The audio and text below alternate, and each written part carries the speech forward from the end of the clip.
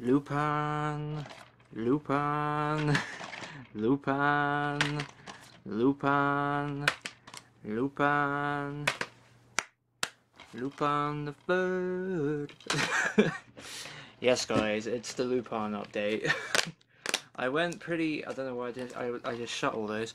I don't know why I went quite as crazy as this, but I went pretty Lupin crazy. So we got the and Discotek crazy as well. We got the Castle of Cagliostro Collector's Edition on Blu-ray, which is a fantastic release. We'll get into these a little more in a minute, more in depth. But then we got Lupin III by Lady Liberty, which is the first TV special. And then we got the second one, Hemingway Papers. And then we've also got Napoleons Dictionary, and then we've also got A Lack of Space, but I'll try my best. We've also got From Siberia with Love, or From Russia with Love, I can't remember. The cover says From Siberia with Love, but I believe the original name for that special might be From Russia with Love. I can't quite remember, unless that is the original translation. I don't know, whatever. And then I also got Lupin III, Episode 0, The First Contact, which you can't really see. A lot of Lupin, basically. Just recently I've gone on a bit of a binge of Lupin stuff. Previously, like, before my... Oh, don't want to jog the camera too much. Before my recent binge, I'd seen the first 9 episodes of this, and I really need to finish it. I don't know why I didn't. I also watched this, The Mystery of Marmo.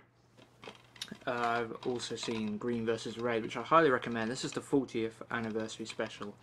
Yeah, it's really good. And then I'd obviously seen... This is the first Lupin thing I ever saw. A bit of a weird place to start, but that's where I started. Lupin III, The Woman Called Fujiko Mine. So that's everything I'd seen up until my recent binge. And then I went on a binge of something I've been meaning to do for ages. But I watched The Fuma Conspiracy, which is really good. This is the 20th anniversary. Is it the 20th anniversary special, or is this just an anniversary edition? It might just be an anniversary edition, I'm not sure. But yeah, this is Lupin III, the Fuma Conspiracy film. This is really good. It's probably the... I think it's the most loved Lupin movie after, obviously, the Castle of Cagliostro. Then we've got the Funimation sets. These are the Hall sets, so they have all of the specials and movies that Funimation did, which amounts to 10. I think it's 8 specials and 2 movies, but I watched all of these, really enjoyed them, so I watched the complete first Hall movie pack and the complete final Hall movie pack. So I've been on a complete Lupin binge, and I've been absolutely loving it. I've fallen in love with the characters, the mischief. I just really love the formula of... Because it's not continuity based, you know, each story is just a story. It doesn't have to rely on anything that happened in previous stories or have to worry about anything that happened in previous stories. You just get the general setup. Lupin the Master Thief, his fellow crew, I guess, or not really a crew, but what Jigen is. He's pretty much a permanent member of Lupin's crew for the most part. Then you got Goemon and obviously Fujiko. But I just really love it. I love Zenigata. He's a fantastic character. The ICPO police chief who's always after Lupin. But I have absolutely fallen in love with this franchise. Completely head over heels in love with it. It's fantastic. So yeah, I've watched a lot of it recently. I have seen now the Castle of Cagliostro, which I'd never seen before. My first experience of it was on Blu-ray. Really enjoyed it. It's not actually my favourite Lupin thing, but it's right up there. Like, it's definitely on par. It's definitely the higher, one of the more higher quality productions, which isn't surprising given it's a Miyazaki directed film. Obviously, before his Studio Ghibli days, it's a very important film for Miyazaki because it was one of, if not his first, like proper at the helm directed film, and even though it didn't do particularly well when it came out, it eventually garnered a lot of praise, and it helped build up his reputation even further, that eventually led him to obviously doing his Studio Ghibli stuff and becoming one of the most renowned Japanese directors in history. So yeah, I really like the Castle Cagliostro, and that edition is absolutely incredible. It's a fantastic release. It obviously has something that I love Discotek for doing. It has every single dub, which is every single. I think it's. Okay, it has the 2 English dubs and the Japanese. That's it. So you've got the original Japanese, and you've got the streamlined dub and the manga dub. It's also got the 1980 theatrical subtitle restoration. I really have to talk about this. Any of you who have been following this release already know about it, but basically, when this film was first shown in English, it was shown on airplane flights to Japan from America. Like I don't know what flights they were on. Maybe like I don't know. I won't try and guess honestly. But yeah, flights from between America and Japan. It was shown, and it has like the subtitles, which are pretty bad. But when Discotek licensed the film and they got all the assets sent to them, they got us the 1980 original theatrical subtitle English subtitles script included. So they just went, you know what, screw it, we're going to put them on there in their original bad English with mistakes included. I think like Hayao Miyazaki's called like, I can't remember what he's called.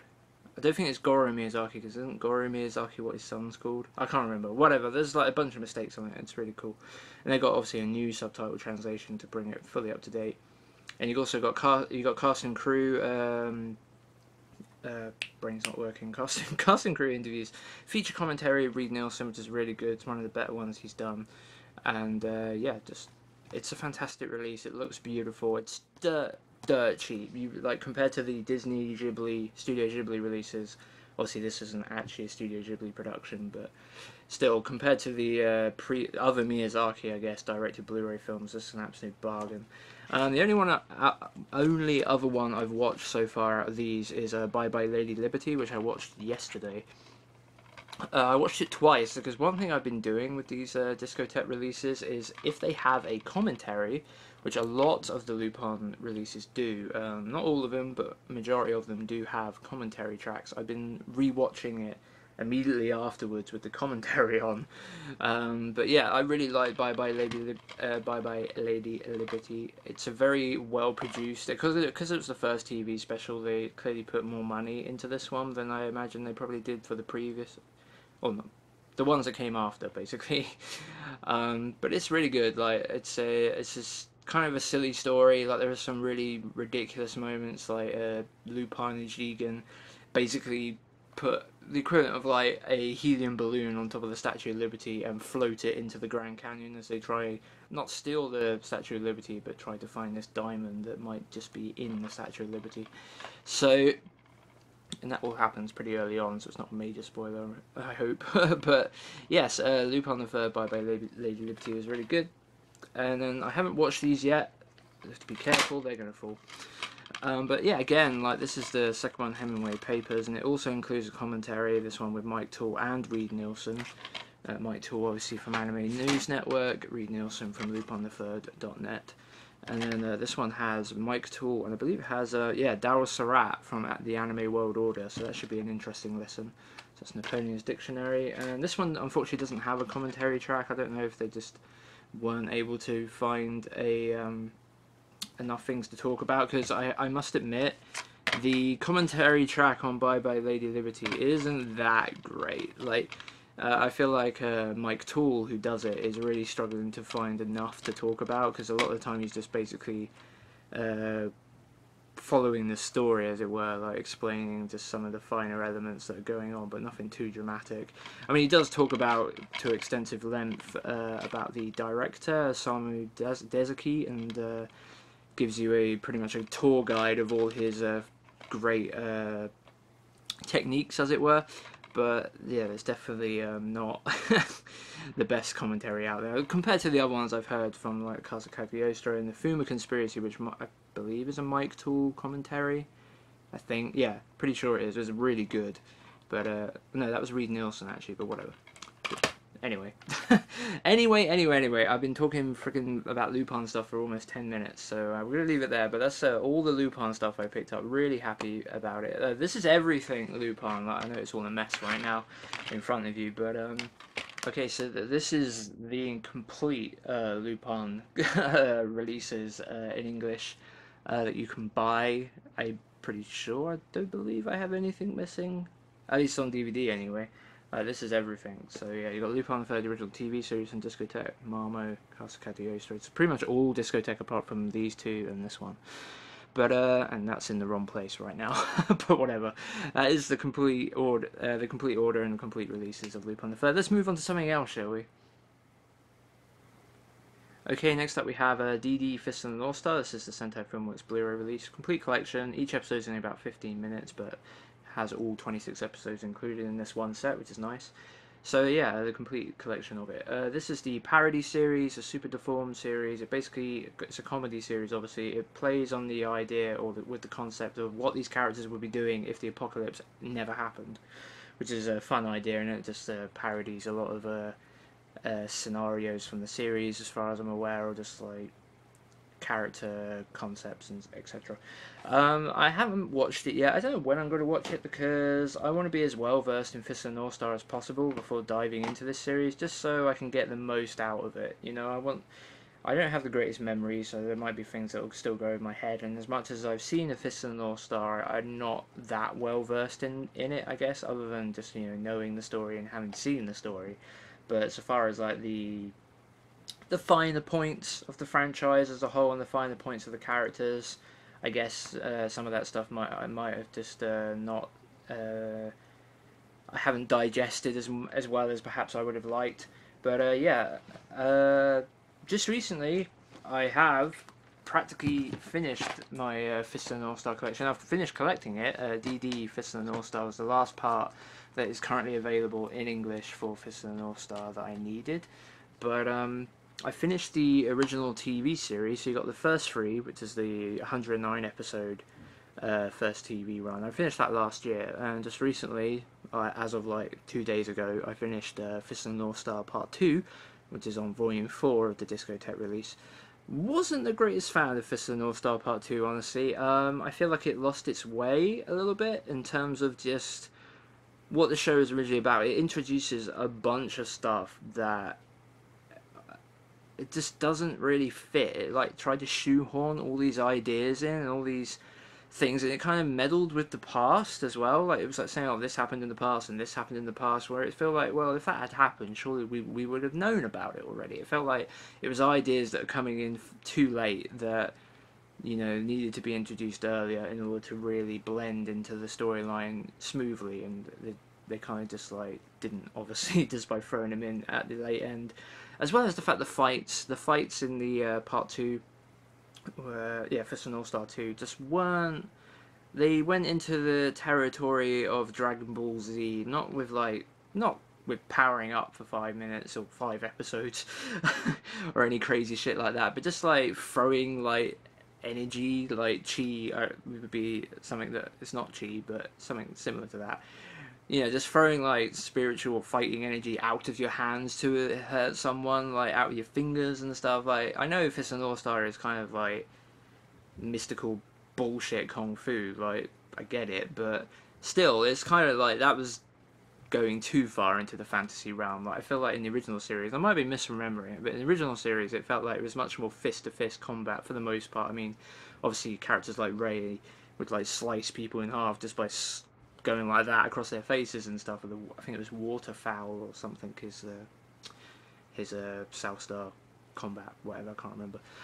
As you can see, this is gonna be my problem. It just doesn't. I don't seem to digest the information as well as I would like. It's just always been my problem. But anyway, yeah, I didn't. Fist of the North Star 2 is okay. Like it has a pretty good payoff, a really good payoff actually. I quite enjoyed the payoff at the end, but yeah, it's not the greatest season. But I also watched the movie for the first time. Finally. The movie's kind of cool. It is literally just the first 109 episodes of the TV series told again, but well, sort of. It's kind of I'm pretty sure the movie came out before the TV series finished airing. I might be wrong about that, but like the TV series was on, but I'm pretty sure the movie came out before the run ended, so it's probably more closer to the manga. But even then, like at 2 hours, there's a hell of a lot of stuff going on in the movie. New Fist of the North Star here is actually a sequel, I've since learned, to Fist of the North Star 2, apparently, at least according to my anime list. I did watch it back in the day, and I'm probably going to rewatch it now because I don't really remember too much about it. It was my first Fist of the North Star experience. So, and obviously there's this down here, Legends of the Dark King, a Fist of the North Star story, which is about Rao, I'm pretty sure, and all the stuff that goes on before the Fist of the North Star, or around this sort of era of the storyline or whatever. Anyway, yeah, that's basically all my Fist of the North Star stuff up to date. There's a couple of things that still haven't been released in English.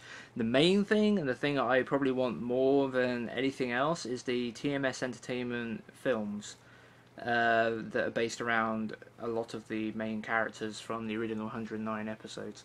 I really would like to see those come out. I'm surprised they haven't, honestly. Like, it just seems bizarre to me because, yeah, they feel like prime candidates for release. I'm going to be doing a video to do with TMS Entertainment pretty soon, so I'll be talking about those in further detail then. But yeah, that's all my Fist of the North Star up to date, thanks to DD Fist of the North Star on Blu-ray. Let's move on, shall we? Okay, so next up we have Heroic Legend of Aslan. This is the original 6-episode 90s OVA. Well, it's a 4-episode OVA plus a second sequel 2-episode OVA, as far as I'm aware. Yeah, this is a Central Park Media release. This is different in a number of ways to the version that's currently airing now. Obviously, there's a series airing right now. I believe it's coming to an end of... or maybe it already has ended, whatever, called Heroic Legend of Aslan. Basically, this is an adaptation of what I believe is a novel. I think it's a novel. It might be an old manga, but I'm going to lean towards a novel.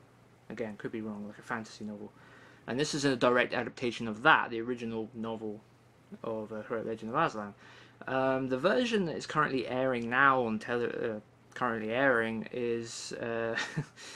it's a adaptation of Hiromu Arakawa, who is the Full Metal Alchemist mangaka. It's an adaptation of her manga version of the novel, the original novel, I believe. So it's a bit different. Like this. I'm honestly probably not going to watch this until I've seen the Funimation version, primarily because the Funimation version, again, while not a direct adaptation, is a lot longer. Obviously, it's at 26 episodes, and it has the much cleaner animation. It has the Hiromu Arakawa's character designs, which I really like. Obviously, I'm a huge fan of Full Metal Alchemist. I really like Silver Spoon, which is another one of her works. I need to see her other stuff.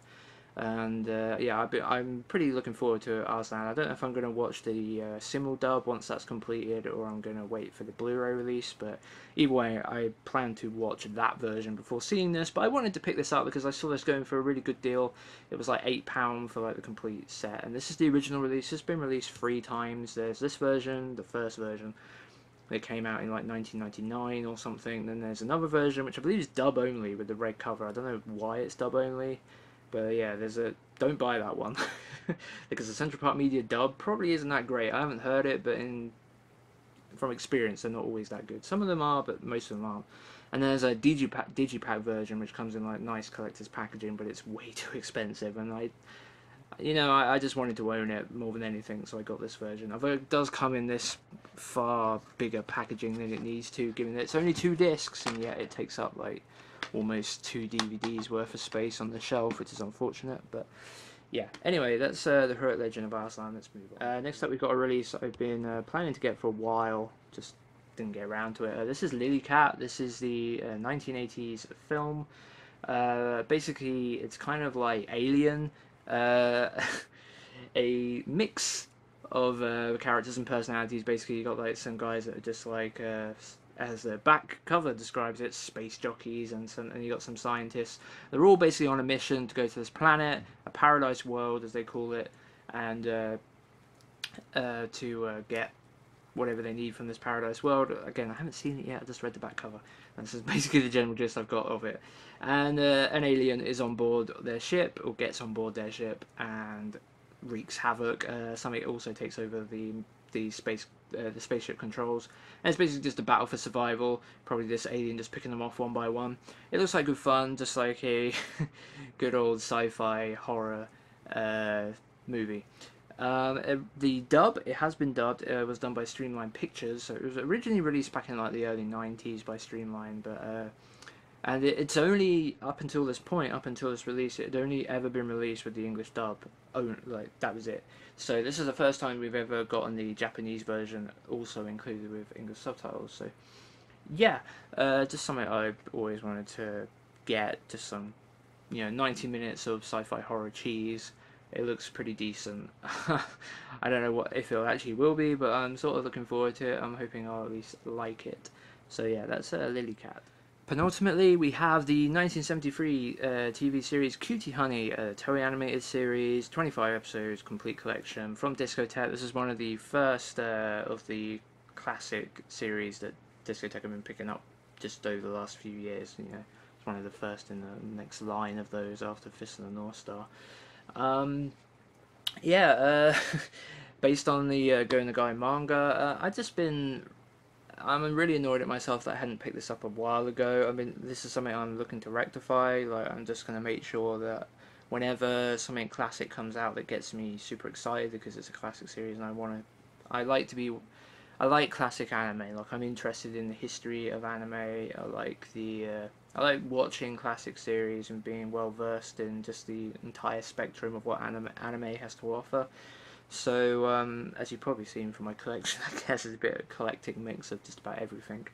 And Cutie Honey is something I'd been wanting to check out for ages. I just don't, for some reason I didn't pick it up, but I've now since rectified that. Looking forward to it. Only 25 episodes, it should be a relatively easy watch.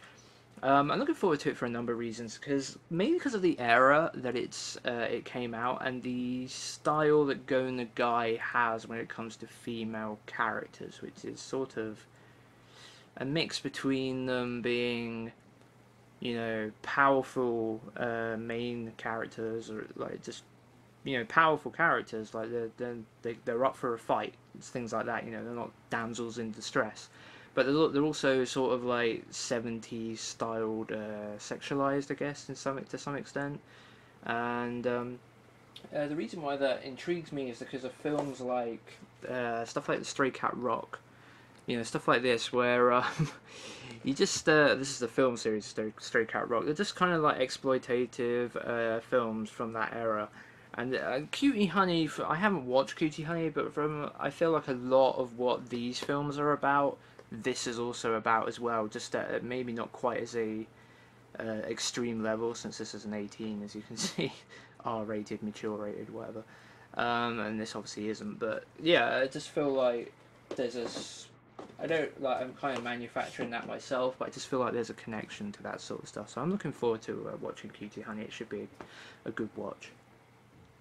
And finally, for this pickups video, last but certainly not least, we have Devilman, the complete 70s series across 5 discs, all 39 episodes from, obviously, again, the lovely, fantastic, epic folks Discotek.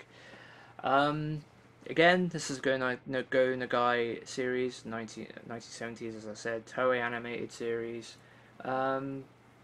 Again, like I said, looking forward to it. I've watched the first episode already, enjoyed it. I do like Go Nagai's crazy character designs. I'm really fond of it. It's really over the top. Like it's certainly not subtle, and it's great. And just the first episode, honestly, like the stuff that goes on in it is just, especially towards the end, is just batshit crazy. And if that's the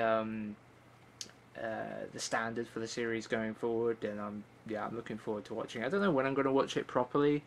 Probably I hope soon. I've been meaning to buy this for fucking 8. It came out in December, and I was super chuffed, super excited for it. But I couldn't afford it in December when it came out. Like I can barely afford anything in December. Well, I say that I tend to buy a lot of stuff in December. It's more that stuff becomes available at really good prices in December, and stuff that's coming out brand new isn't necessarily high on my priority list. So yeah, December's not a great time for stuff to come out, and then it kind of just faded into the background of my priorities. But I've fixed it now. I've got it, and I plan to keep on rectifying Discotek releases I've missed out on. And this one and Cutie Honey and Lily Cat to some extent were ones I've been meaning to pick up for ages. So I'm glad to have finally done that, and looking forward to watching it quite a bit. So yeah, that's been my anime pickups for I believe that was the second half of July, wasn't it? Yeah, second half of July. I have some stuff in August. It's kind of nothing Discotek actually right now, but I do have some stuff coming. It's kind of cool. I think there's a there's some stuff. Whatever, stuff. Oh god, this is a long video and I've been talking for ages. My mind is completely melted. If you've made it this far, as always, thank you for watching. I hope I wasn't too boring this time. I feel like I need to. I like this new way of doing the videos, but I feel like I need to rein myself in a bit because I know I've waffled in this video quite a lot. So apologies for that if that wasn't really entertaining or interesting in any way. But anyway, it doesn't help that they have static menus. We need stuff that animates, guys. Make animated menus more often, please, because all these static menus kind of make it a bit less interesting. Like, I can only shake my hand so much to keep people's attention. Oh god. Anyway, yeah, thanks for listening, guys, and I'll see you next time.